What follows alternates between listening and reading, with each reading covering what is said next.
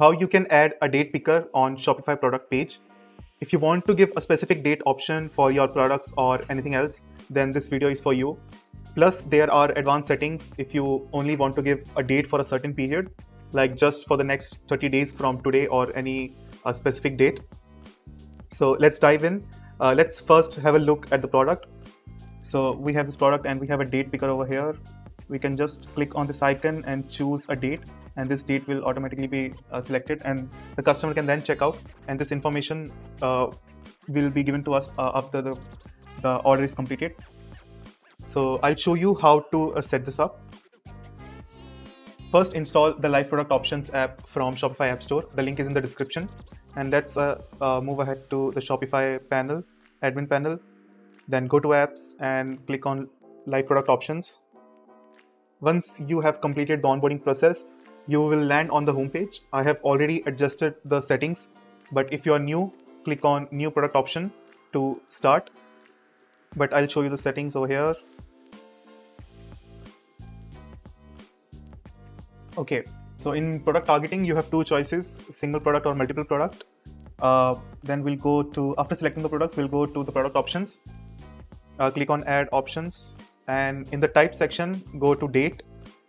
Now we have a whole lot of product options over here, from text, multi-line, drop-down list, image swatches, color swatches, radio button, dimensions, upload if you want to upload a file, or a straightaway HTML tag.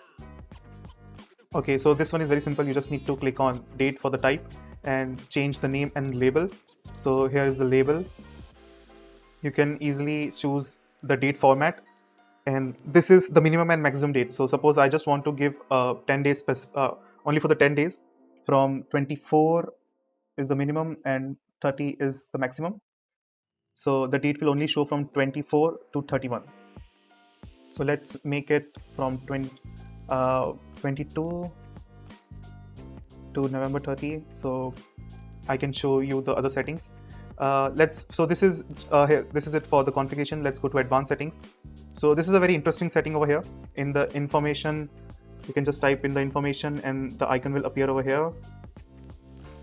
Simply over here, in this help text will appear down over here. And this is the maximum, minimum and the maximum days. So suppose you want to give a gap of 3 to 4 days from the start, you can just click 2, and the maximum from today should be 10 to 20 days. Let's take it 20. So the option will only appear 2 days from now. So suppose the customer is purchasing on 24th, they will the date available will be after 24 and 25, which is 26. So they can choose from 26, 2 days from now. So this is exactly what's happening over here. Minimum days 2. So from after 2 days, the customer can select the date, and the maximum is 10. So 1, 2, 3, 4, 5, 6, 7, 8, 9, 10, and the 10 days. So the maximum they can go is up to 10 days.